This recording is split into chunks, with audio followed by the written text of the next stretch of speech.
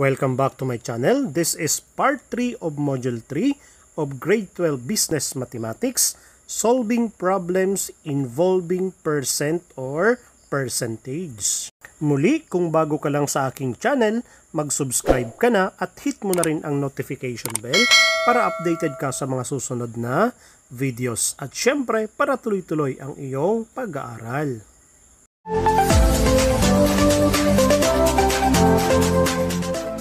Let's start. Percent is a ratio whose second term is 100. Percent means per 100.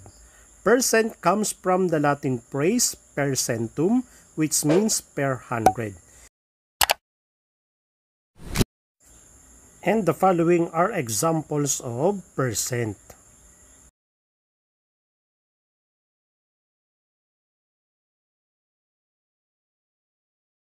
And now it's time to solve some problems involving percent. Problem number 1. Ronnie buys 5 pens and 3 pencils for a total of 90 pesos. If he gets a discount of 15% in the total sales, how much does he has to pay? For number 1 problem, we have 90 pesos is the total of 5 pens and 3 pencils. And you will be having a discount of 15%.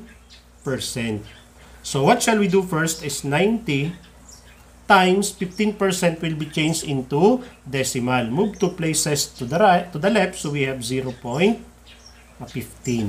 Then multiply 0.15 times 90. 9 times 5 is 45. 9 times 1 is 9 plus 4 is 13. Then 1, 2. 1, 2. So we have a discount of how many? 13 pesos and 50 cents.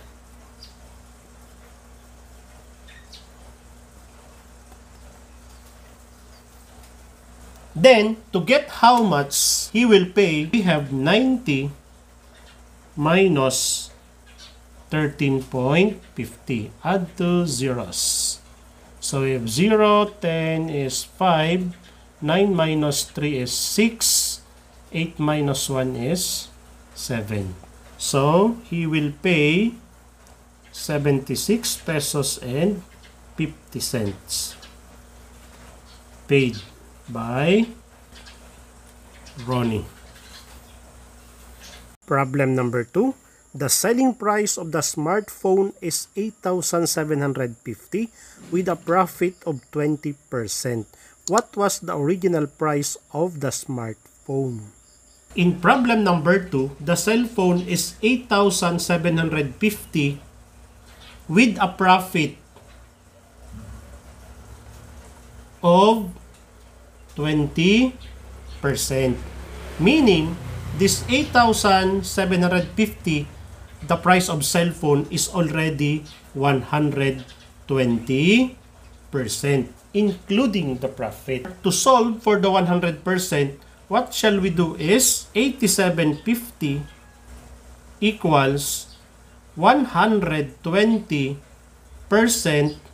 of the original price, or let's say the original price with a variable x.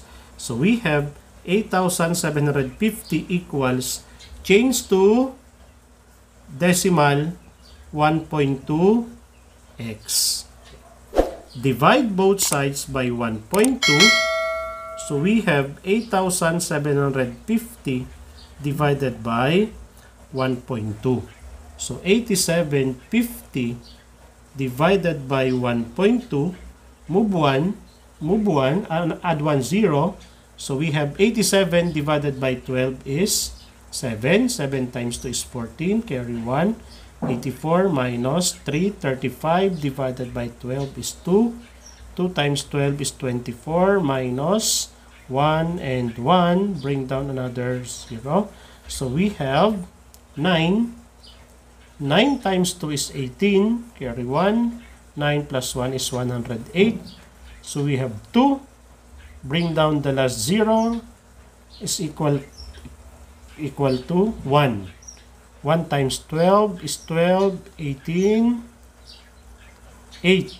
0 divided by 12 is 7 or 6 only.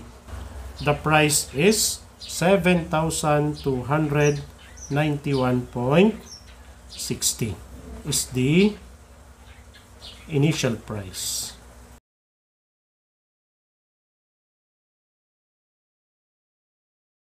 Problem number 3. Henry wants to buy the car for 1,450,000 pesos.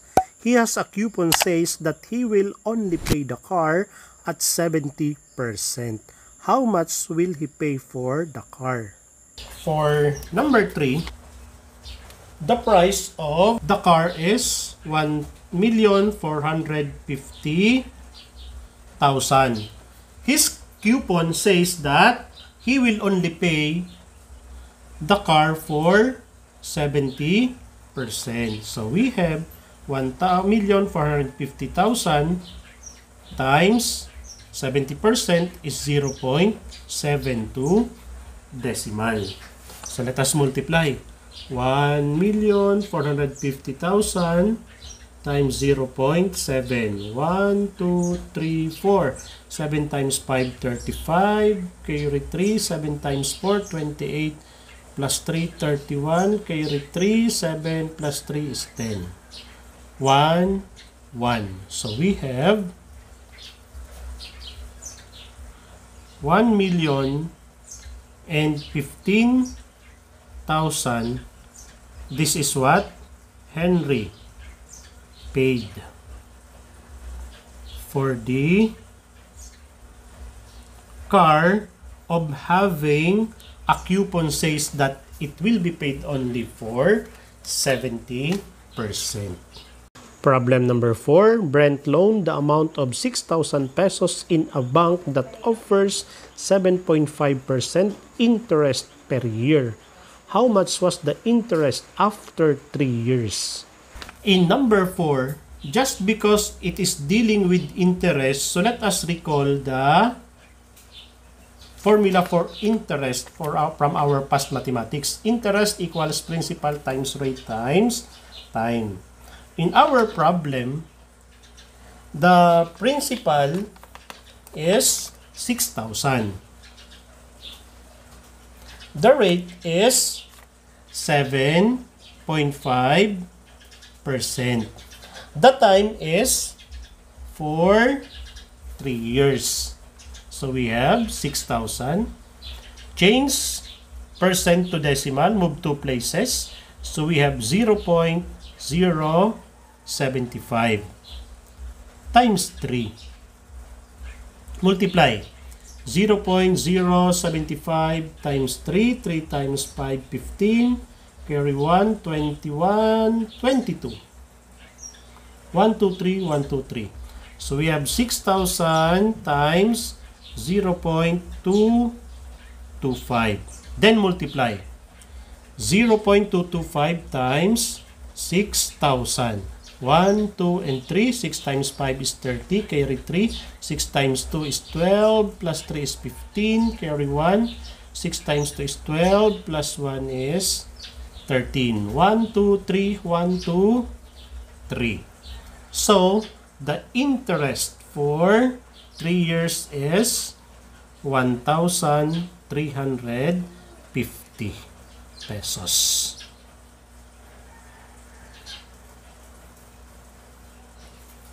Fifth and last problem for this video. A motorcycle can travel an average of 135 kilometers in a full tank of unleaded gasoline. How many kilometers if an efficient motorcycle can travel 20% farther in a full tank of unleaded gasoline? In this problem number 5, we can attack in 2 ways. The first one is, it said that one full tank travels 135 kilometers.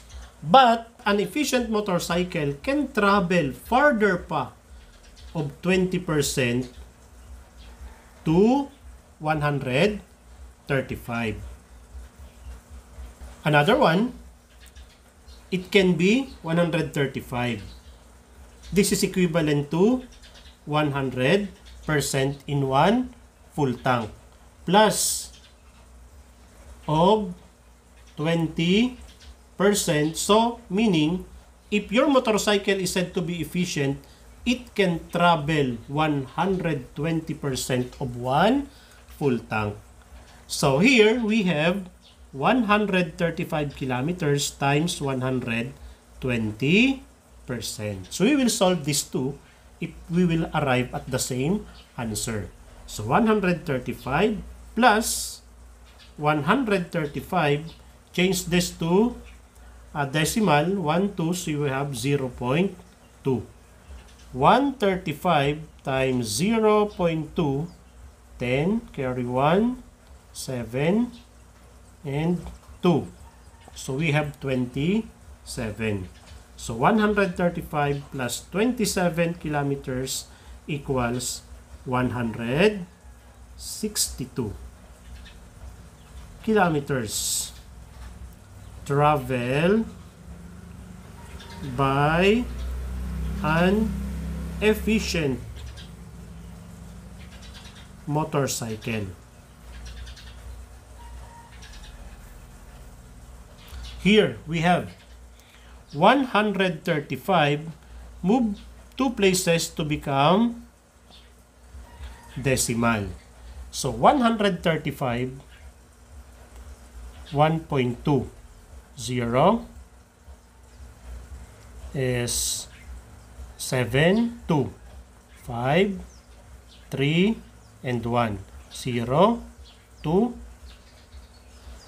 carry 1, 6, 1.